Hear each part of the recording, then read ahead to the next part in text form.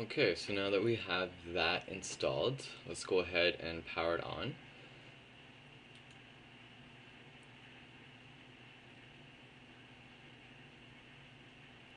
Well, yes, it says I can't connect to floppy because I don't have one. So do you want to try to connect this virtual device every time? No. So let's just continue this. We'll just leave that. We'll make this.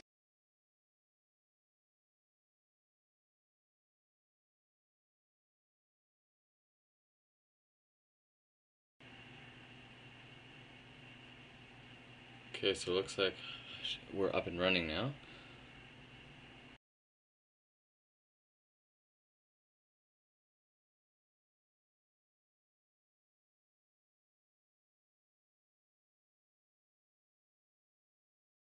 Here we have a list of all the applications that came installed. So we have your typical calculator,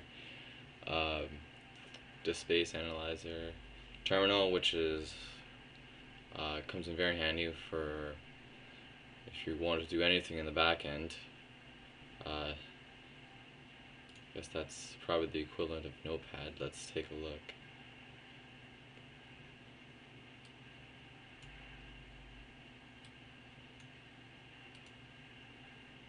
Okay, so yeah, it's the equivalent of Notepad here.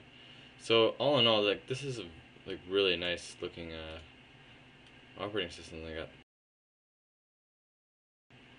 What else do we have? We got some games installed here.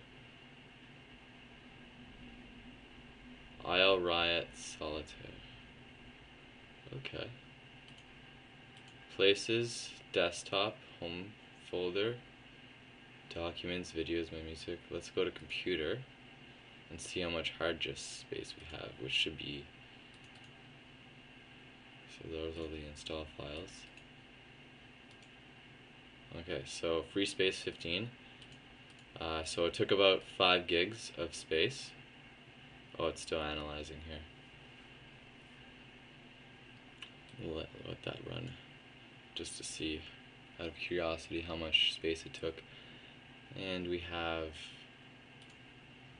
Firefox already installed that comes with it. If only Windows could follow this trend.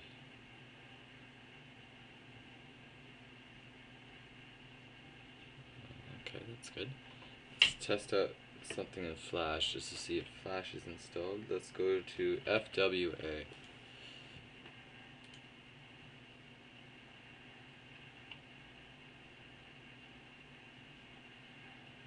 Okay, let's try VF. Wait a minute, I guess it's not installed. Okay, try another site here.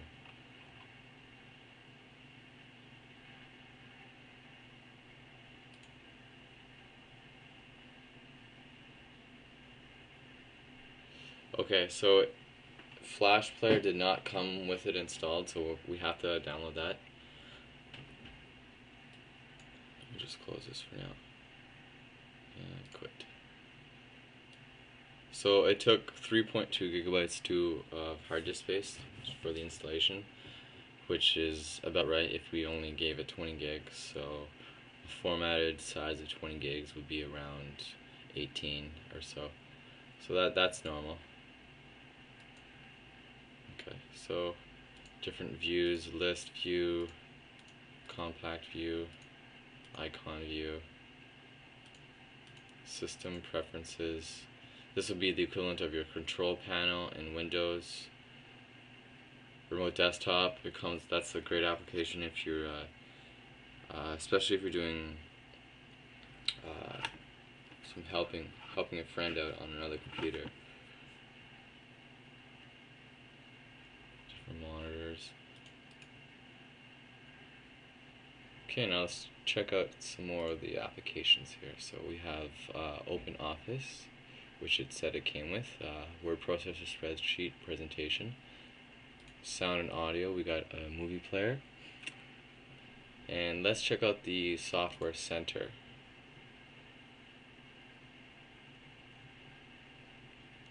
So like it mentioned in the setup, it comes with a store. I guess it's more like a center. It wouldn't be a store because we'd have to pay for it. And we have all kinds of apps here that we can get for free. Games, even. All kinds of free games here. So there is a lot of development that is going into this to make it a very nice complete package, and it's safe to say that this is a fully capable operating system that anybody could get away with doing everyday tasks on. Okay, and update manager. Oh, we have some updates here, but that's okay. We don't need to do that. And so there's two ways. You could obviously power it off the Linux way, or if we ever wanted to, release our mouse and just power it off using the play, pause, stop. Suspend is actually leaves it open when running and pauses it, which is exactly what that icon's for. Stop basically powers off the virtual machine, so yes, power off, and that's it. And yeah, so that's pretty much it that you all need to do in order to install on Linux in VMware. It's super easy to use, as you can see. Just as before, it's literally the click of one button and it runs you through a nice setup wizard that is too easy to use. So thank you for watching, and I hope you enjoyed this.